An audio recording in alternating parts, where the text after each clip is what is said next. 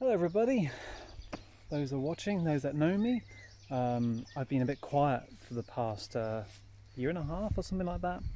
I've been very busy here at the retreat centre in the gardens, trying to future-proof the place so we have an abundance of food in the future that I don't need to maintain. I love vegetables, but it's a lot of maintenance, so I've decided to concentrate on a fruit orchard. A variety of cold hardy fruits. You'll be surprised, so keep watching because maybe you'll learn some things, or maybe you know already, who knows.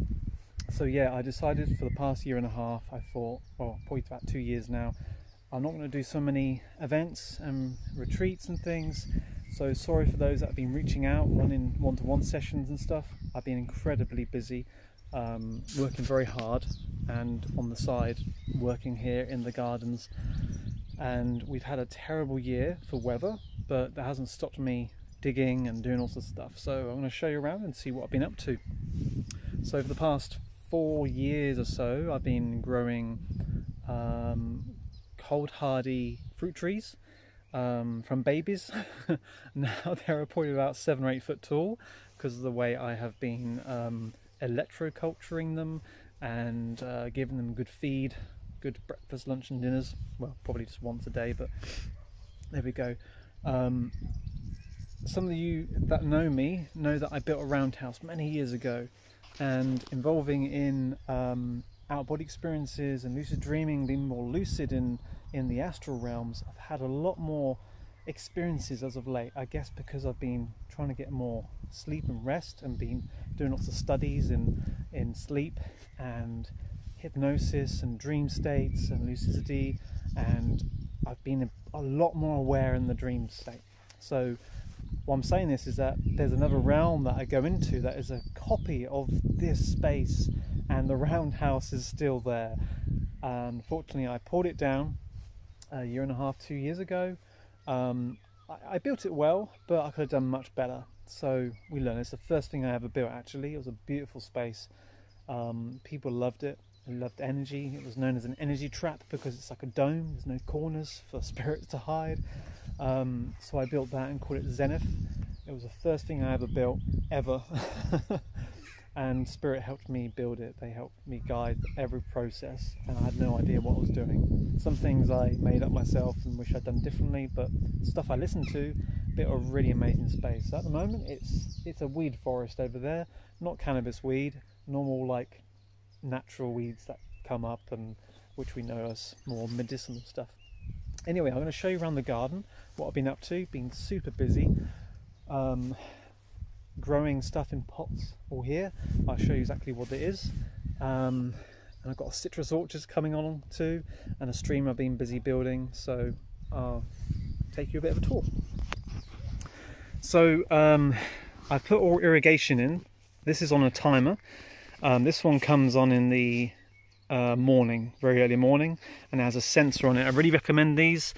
Hozlock sensor has a sensor on here, and it literally just opens up the valve. You keep this tap on the whole time, and it comes on with little drippers or sprinklers. So I have 4 sets of this. I have one here, one at the back, one of my citrus and palms, and then down the stream, which I'll show you shortly. So what I've got here, stuff I probably will be selling at some point to get my money's worth back, and some stuff I'm going to keep in pots still. But I have a medlar, I have nectarine, I have a cordyline australis, which is a palm, also known as a cabbage plant, palm, got cherry, got damson plum, another damson, fig, another fig, medlar, cherry plum, cherry, pear. What we got on here? I think that's Juneberry, hazelnut. What's this one?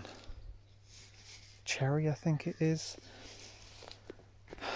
Pomegranate, pineapple guava, pomegranate, red kiwi, which is actually getting really long, so I'm going to have to plant that somewhere else at some point. over by the arch I'll show you shortly. Another pineapple guava. Nectarine, which has got a bit of a disease here. Peach curl, not good. An olive tree. So half of this I'm probably going to sell at some point, and yeah, it's been a great story, but I can't plant along there. I have other plans. I want to plant my citrus orchard at the back. So this is another irrigation I have. Very easy to do. This is a manual feeder. It's not on at the moment, but I've got all sorts of stuff here, more of the Mediterranean tropical side. So I have eucalyptus, which is a cold hardy. Everything here is cold hardy. I have a yuzu lemon, I have an orange tree, Valencia orange tree, a Maya lemon, Satsuma, cold hardy flying dragon lemon. I have another Maya lemon, Valencia orange, and a blood orange. At the back you can't quite see it, perhaps I'll zoom in. I've got an avocado, which I've been leaving outside. It's doing well. You need to keep it shaded in a natural environment. And at the front here I have all sorts of things like Fortunae, Humilis. It's all like palms, windmill palms, etc. Got yellow fig, 2 yellow fig, which I'm really looking forward to. They're supposed to be really tasty. And I have a non-cold hardy lemon tree, because I'm going to graft eventually onto the rootstock of the flying dragon, and that's how you make these cold hardy. They've all been grafted to withstand down to minus 15 degrees in England once established. So in the winter time I'm going to bring these inside in my like greenhouse area, not greenhouse, but it's like an enclosed extension part.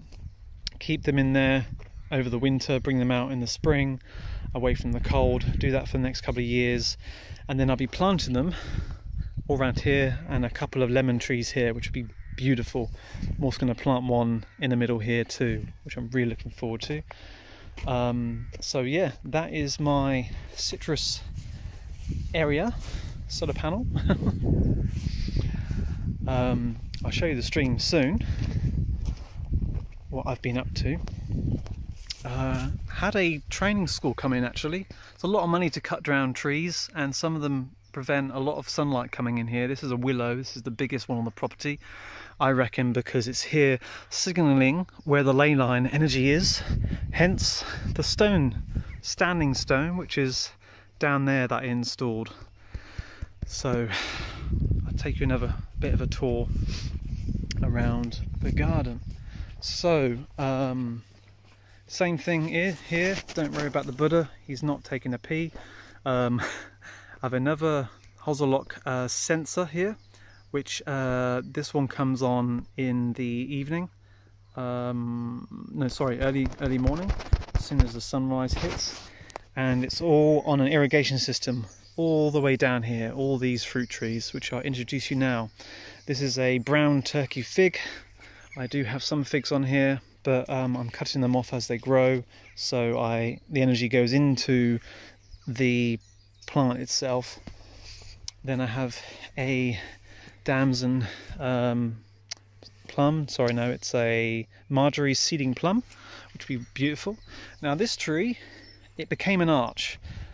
I don't know what happened. I've been keeping my eye on it for the last sort of 6-7 years, and it started here and it just sort of fell over in a way. It fell over and it just continued growing, and then these are the shoots off of it, so it's still very much alive. So I decided to turn it into a bit of a seating area. I collected all the red stone on the land, so for the past 20 years, digging up the whole of this garden, I decided to collect all the red stone. Not sure what type of stone it is, but it's very solid. It is, I know it's rock, but it doesn't chip easily. It's probably like granite or something. And I thought I'd turn this into a bit of a romantic setting.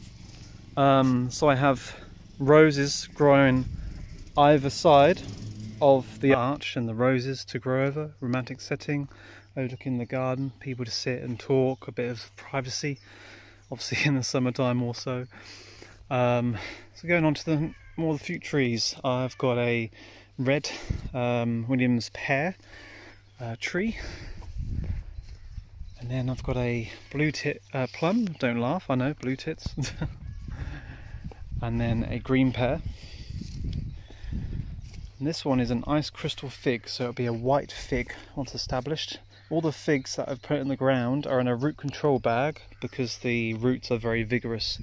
So yeah, you have to be careful with figs because the figs would just get massive. Pawpaw, which surprisingly are down to minus 15 degrees as well. So I'm looking forward to that. I've got 3 of them in. They say you need 3 to really mate and get fruit. I've got apricot, which I have a lot of apricots already on here, like a lot. So it's good yield. Another pawpaw. All the pawpaws are quite small, but I wanted to get them in. Another apricot, and the final third pawpaw. We have a peach tree, which is doing well, no disease on here, really happy.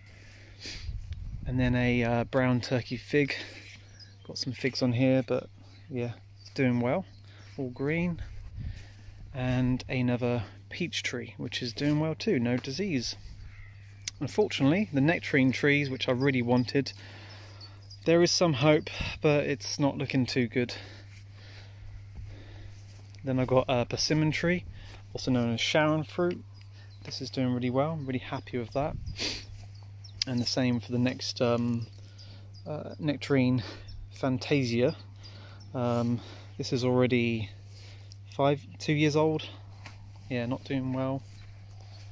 And then the other Sharon fruit persimmon tree.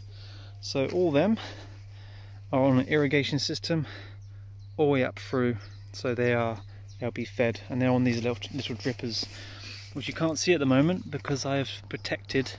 There is a zoom in there. There is a pipe, so I've put these over because of streaming. I've put rocks all around to protect the pipe of irrigation. So it starts off down there and waters everything, comes on for half an hour in the evening. Well, we've got the standing stone, which is doing really well, really happy with this. And there's loads of little geodes of crystals in here. There's loads of little crystals. All this face here is filled up with crystals. It's really good. When I installed this, I put a very deep base in, anchored it, grounded it even more so, and put loads of orgonite all around the base. So this stands at about 7 foot tall, and there's a great focal point to the retreat center itself. So yeah, main retreat center, seance building, physical mediumship, amazing. All my event stuff is at the back. Yeah, so it's doing really well. And love these little Buddhas. They just really give some feel to the place. This pipe here is connected to the old well in case of emergency. I haven't yet plumbed it in or put a pump in yet, but that's the plan to do that, just in case something happens to our water system. Anything can happen. There was a breach a month or so ago down south when people became very sick because of the water. So if anything happens, then I've got it tested. We can't drink from it, but at least it's a backup anyway. So I'll get on with that. Now this tree is an apple tree gifted to us from a friend called Rick. Now if you look, we have 3 apple trees here already. 1, 2, 3, and there was always a gap, and I always imagined an apple tree being planted here. And guess what happened when I was thinking about it, thinking, what should I plant there? Should I plant another apple tree? Literally a week later, our friend Rick came along with this in a bucket and said, I've got a pot, I've got a present for you. He's been creating this new apple and he gifted it to us. So that was a really amazing synchronicity, because not only did I want to fill that space, the universe sent me a person who wanted it to be planted here, so it was meant to be. So I'm really happy. Excuse the mess. This is my dumping zone. I'm going to collect all this mess when I drive back here of the car. It's just easier. But I have another fig tree here in a root control bag. It's doing well. Yes, and for years we had these faces, so I recently put this together. 2 faces, one at the front, exactly the same at the back, and this just gives some real character to the place. So yeah, I'm really happy to get these 2 faces put together. So fill this up with stone. I had a delivery of 6.5 tons of blue lyre stone turn up, which was dumped over there. Put the new stream in. I'll put it on and get you to see it in a minute. So I had leftover stuff, so I wanted to put it here. Now this is where I've wired it in. It's taken a lot of work to do. You just simply press the button, it comes on. You can hear it gurgling at the top there, and eventually it will start spitting out. Now this took me, there we go, it took me a good month or so. How I did this was I had a load of rubble and stuff I didn't want, so I made a load of steps out of tires, car tires. I think about 30 car tires. Did a row at the base of about 10 car tires, then a row of 6, then a row of 4, then 2, and just stepped it down, then covered it over in dust sheets, covered in cement, and yeah, it's coming together really well. I'm really happy with the progress.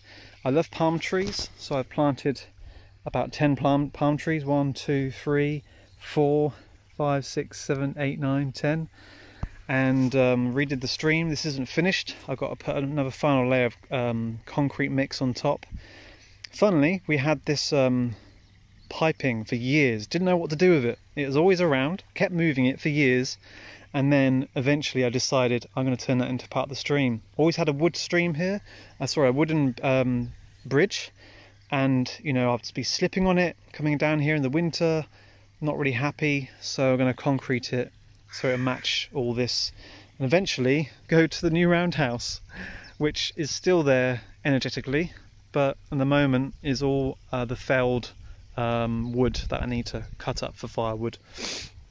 So yeah, it's taken me a lot of work. Funnily enough, all these pebbles found under the ground here for years. I've worked on the lands here for about 20 years now, digging up everything you see everywhere. I dug everything, not by hand, but we had digger in. So on my hands and knees collecting rocks. So all the rocks you see around was pretty much from under the ground, most of it, but I had a lot that was delivered recently, 6.5 tons. So yeah, surprisingly enough, all the pebbles in here, apart from the very massive ones, because we brought them at a garden centre, all the pebbles came from under the ground. So I basically recycled the whole of the ground here. So we have the main pond going in, water flows underneath through the stream and up through here. So it's been an amazing achievement. I'm really happy. My palm tree is doing well. I planted this 16, 17 years ago.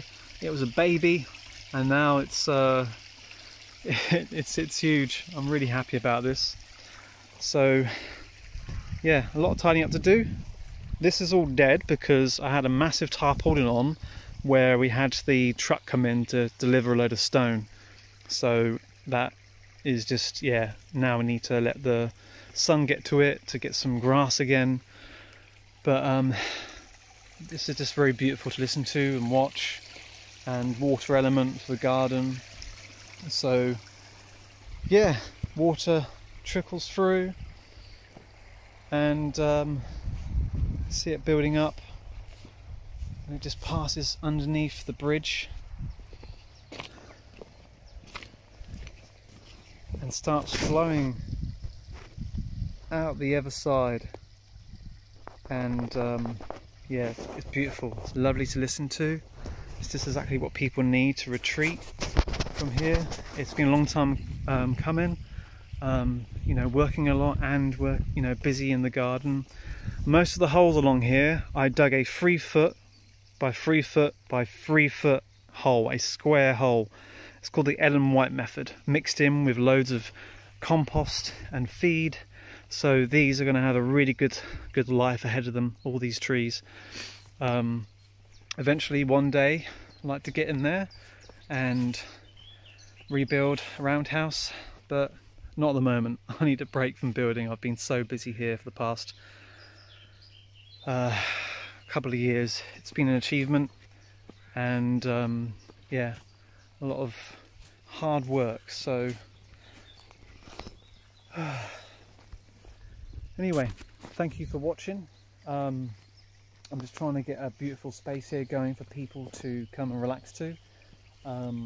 It's really needed. It's needed a lot of work, and as busy as we are at the retreat, we have been quiet, which has been a godsend really, because I've been able to make a lot of noise and mess, and we haven't had anybody in. So it's good now, because now we're just starting to get people in, and I can take a step back and enjoy and give and do more talks and events. So watch this space. I look forward to connecting with you soon. So don't know what you've been up to, but if you've enjoyed this video or learned something, please leave a comment down below, and blessings to you. Speak to you soon.